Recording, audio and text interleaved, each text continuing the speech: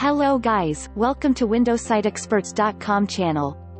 This video is all about troubleshoot potential Windows Update database error detected. For more related videos, please subscribe, like and share to this channel. If you're facing issues downloading or installing Windows updates on your Windows 10 computer, and you run the Windows Update Troubleshooter or the WU Online Troubleshooter to fix the issue, but instead of resolving the problem the troubleshooter itself throws up a message potential Windows Update database error detected or Windows Update components must be repaired. What do you do in such a case?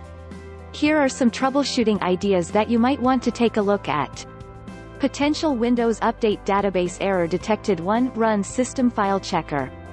To run System File Checker, you need to open Command Prompt with Administrator Privilege. To do this, search for CMD in Taskbar search box, right-click on Command Prompt and select Run as Administrator. Now you need to enter this command and hit Enter.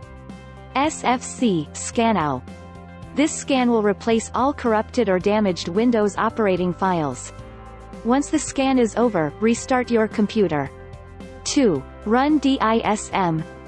The DISM.x tool can be used in different situations, and one of them is to repair a corrupted Windows Update files. Do note that you need to run a different command if you want to repair corrupted Windows Update system files. If you run the usual Restore Health command, it may not necessarily help. DISM will replace potentially corrupted or missing system files with good ones.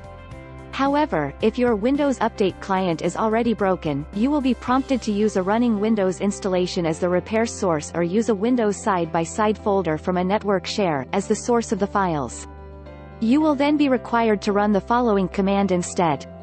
DISM.x, online, cleanup image, restore health, source, C, repair source, Windows, limit access. Here you have to replace the C, repair source, Windows placeholder with the location of your repair source. Once the process is complete, DISM will create a log file in %window%/logs/cbs/cbs.log and capture any issues that the tool finds or fixes. Thanks for watching this video. Please subscribe, like and share with your friends.